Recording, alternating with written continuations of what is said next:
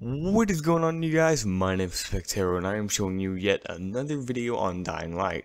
Now this is going to be over possibly a future DLC that could be within Old Town, and this is actually the stadium that you see in the very back. You can't actually go over there, but if you actually look over to the right, you'll see sort of an orange door. Actually go over there just to check it out.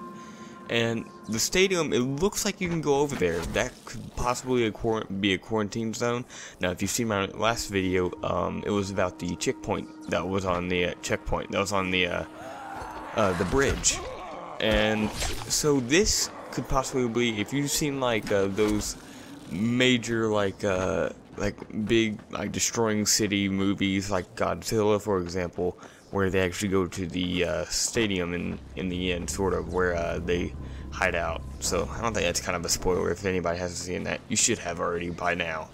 But that could possibly be a quarantine zone where everyone just basically hid out in an area away from everyone else. Like, this is where everyone gathered to make sure that they stayed safe over time. So this could possibly be a quarantine zone where there could be a lot of med kits probably, and a lot of dead people, obviously. But yeah, that stadium could have been AWOL for all we know, and that could possibly be a quarantine zone, like I said. And I do get a good view of it right here, and so it looks really big. So this could possibly be a quarantine zone. This can't just be in here for just decoration, because this